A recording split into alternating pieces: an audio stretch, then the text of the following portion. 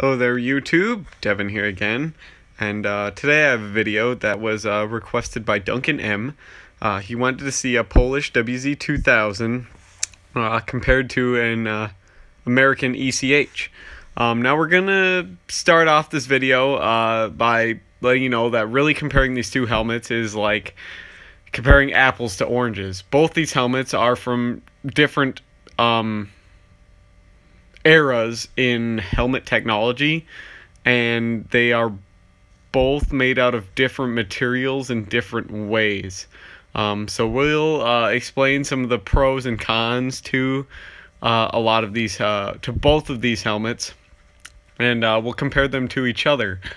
First off, as you can see, the Polish wz2000 here is much shinier. It's much taller.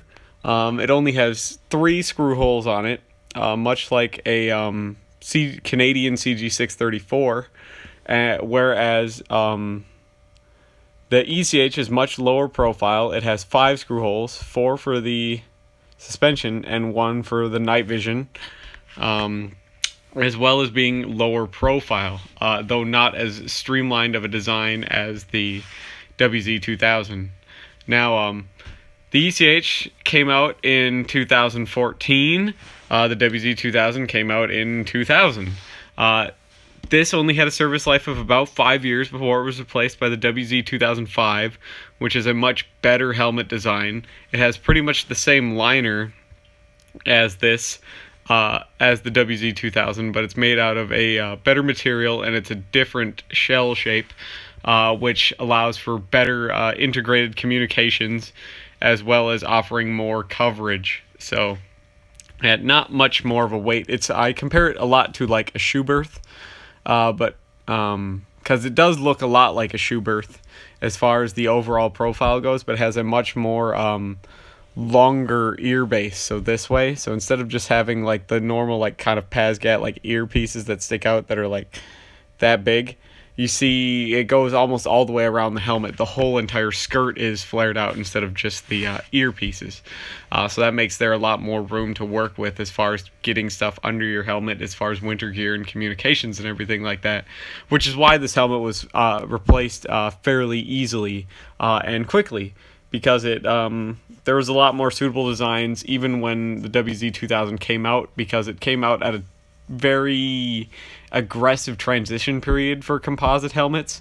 It came right near the end, so like the early 2000s is when the US transitioned from the Pasgat to the ACH, which is a major leap forward. It's when a lot of countries upgraded from steel to Kevlar, and Poland didn't go from steel to Kevlar. They went from Kevlar to Kevlar, but it was really kind of a subpar helmet design. They could have done a lot better with it. Now, some of the interesting things about the wz2000 is they seem to be made out of very coarse Kevlar weave. You can see it under the paint here, how coarse the weave is.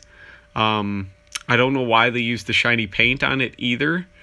It does have a nice rubber rim on it. It's about as thick as an ACH. It's 3A rated, so it is going to have a worse rating as far as protection goes than the ECH. Something about the poles that they use that not a lot of other countries use is they like to use Phillips head screws on their helmets. Now, I'm not a fan of that because a lot of countries use flathead screws because it's a lot easier to change your helmet bolts if you have, like, let's say, not a Phillips head screwdriver.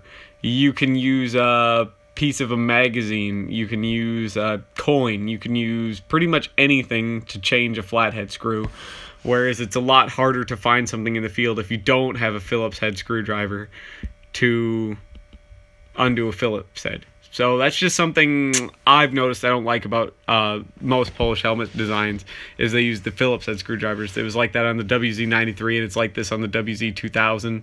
I've seen some examples with the Phillips head screws on the 2005, and some examples with like the flat screws, and some examples with like the seamless screws, where you need like a special wrench, just like the Schubert.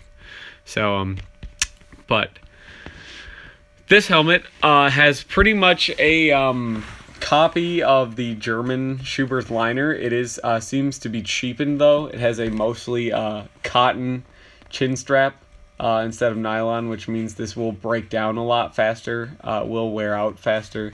Has kind of a mostly cotton blend net up at the top, whereas the Germans used a nylon as well. So this cotton's going to hold a lot more stink and everything like that. Instead of using the little, just like on the German Schuberth, instead of using the little cylinders of plastic, they use these kind of zigzags. But all in all, it's pretty much overall the same design. It adjusts the same way and everything like that. They have a little bit different chin strap where it has this tail that comes down in the back and then the D-ring, instead of just being the D-ring mounted right to the liner stuff. And then it has the kind of seatbelt release buckle, just like you would find on a Schuberth, except this one is a lot chintzier and flimsier feeling. It's not as nice as the German one, but I don't really know the reason for that. I think it came down to cost or something. Like I said, this helmet was not around for very long. It was only around for 5 years before it was replaced with another design. It does have a very comfortable chin strap, though. I like it. Other than the fact it's kind of a pain in the ass to adjust, because this has the ability to like swivel, and it does hang down pretty far, so it bites into your neck compared to a lot of other 3-point chin straps. It comes down pretty far, and it's not padded, so this can bite into the your nape pretty easily, in my opinion.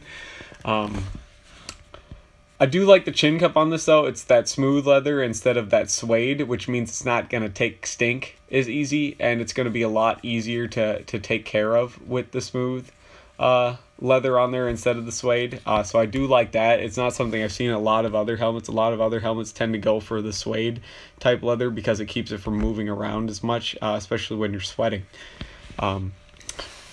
The ECH uses the pad system and takes pretty much every standard ECH 4-point chin strap, whether it be X-nape or H-nape. This is the one that it came with, though. Kind of a suede-lined H-nape and a suede-lined chin cup on a what appears to be like Ops Core style headlock system. So it'll take any pads. It has the same kind of Velcro to sit up an ACH will and everything like that. Really, the only downfall of the ECH is that it's heavy. It's heavier than an ACH. Weight isn't good, but it's a trade-off, really. The ECH is going to offer improved protection over the ACH, but it's going to cost more weight. So it's not a lot more weight, but it's still more weight, and that weight on your neck is definitely felt. Even though even if it's only like 5 or 6 ounces, you're still gonna feel it in the long term on your neck.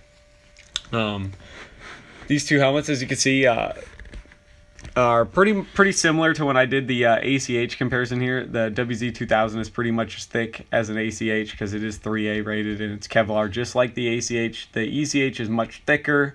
It's probably about 33% thicker than the ACH or the wz2000 here. It's hard to tell with the rims on the helmets because the rims are wider than the actual shells, but just take my word for it. So hopefully this answered all your questions, Duncan, and gave you some insight on some opinions and stuff like that I have towards helmets. If any of you guys actually have anything, any other helmet comparisons you'd like to see, I'd be more than happy to do that for you. But just bear in mind, the ECH is going to be better than pretty much all 3A Kevlar helmets because it is improved materials and it's one of the newest designs. So that's pretty much just going to be the outcome of every video, if that's what you're looking for. I'll still do a visual comparison if you wanted to compare sizes and shapes and stuff like that. As you can see here, the profiles of the wz2000 and the ECH. So I'm more than happy to still make the videos if you want to see something compared to an ECH. But just note the ECH is going to be better protection-wise than most other Kevlar helmets out there. So another thing, couple of the helmets that I'm having a very, very hard time finding that I'm looking for, I'm actually looking for a Finnish Kevlar helmet. So if you have one or know somebody that has one, or where to get one, leave me something in the comments, or a link to the place if you know where they have one or anything like that, and I'll see, or if you do have one, and we'll see if we can work something out. I'm also looking for like a Swedish M90 Hjalm 90 helmet, preferably the older model, but I'll take either or. I wear about a size 58 in European, so 58, 59. So if any of you guys have either of those two helmets, or you're know where to get one, or if you can help me out in getting one, I'm sure we can work something out or something like that, because I would love to receive some of those. But hopefully, thanks again, Duncan, for suggesting this video, and hopefully this has covered everything you want to see in this comparison, and some information and stuff like that. Thank you all so much for watching, and hopefully I will see you guys in the next video. Bye.